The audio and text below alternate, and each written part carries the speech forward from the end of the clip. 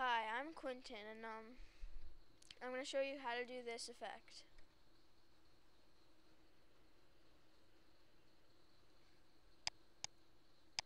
It's like the Smallville fast run type effect, like when you kind of start walking. I started jogging, and then you all of a sudden get all blurry, and then you start running quickly. It might be hard to see for you, but if I zoom in, you can see I'm perfectly you can see me, and then I get blurry. So I'm basically gonna teach you how to do that. And watch this in HD if you can. Okay, so let's start. First, I'm going to take my clip and drag it into the new composition.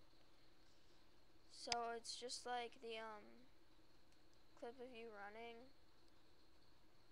And I'm going to duplicate that 4 times by hitting Control D 3 times.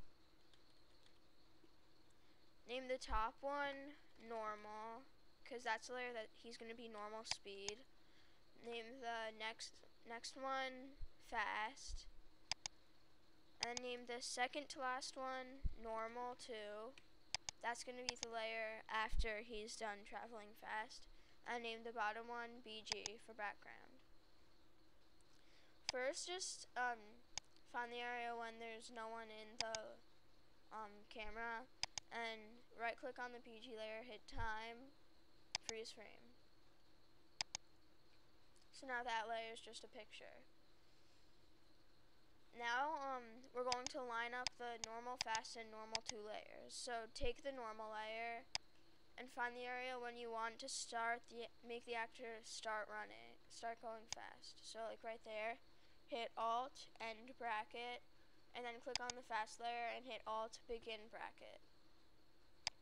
Then find the area when you want him to go back to normal speed, which is right here. Click on the fast layer, hit Alt, end bracket, and then click on the normal 2 layer and hit Alt, begin bracket. So now we have when the normal layer ends, the fast layer starts, and when the fast layer ends, the normal 2 layer starts.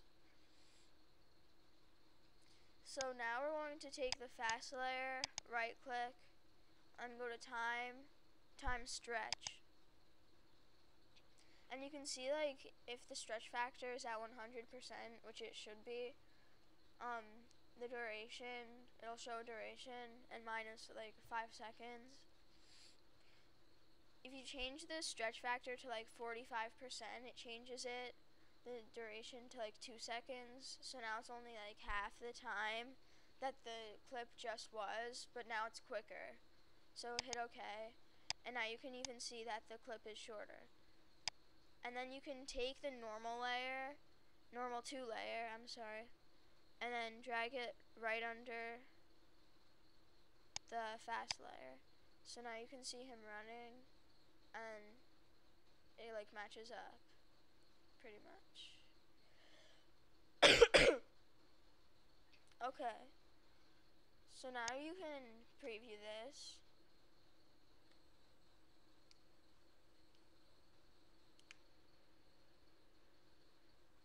You can see he kind of runs faster, but we need to add the blur.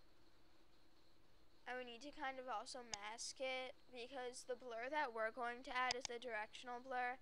And look what happens if you do that. So if you click on the fast layer, effect, blur and sharpen, directional blur. If you blur it, then watch what happens.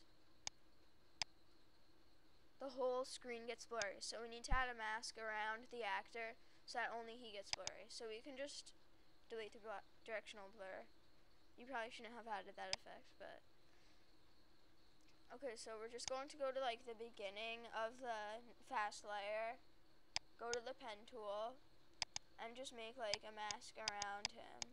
It doesn't need to be perfect, because if you want it to be perfect, okay, let's just say that you want only the actor to be blurry when he's running, then you can make the mask perfect. But if you kind of might want like the edges around him to be blurry too, you can just do it roughly like this. So and then click on the fast layer, hit M for the mask, and then keyframe it by clicking on the stopwatch. Now hit like page down, and you can see he gets out of the mask. So go back up to the selection tool and just bring it over here, like match it up with him. I'm not going to make you watch all of this, so this is the end of part 1, and at the beginning of part 2 I'll show you how to make it blurry. And because I don't know how to like cut out this part where I'm adding the mask, but to make it still in HD on YouTube. So if you know how to do that, then you can comment below and tell me how. So this is the end of part 1, and I'll see you in part 2.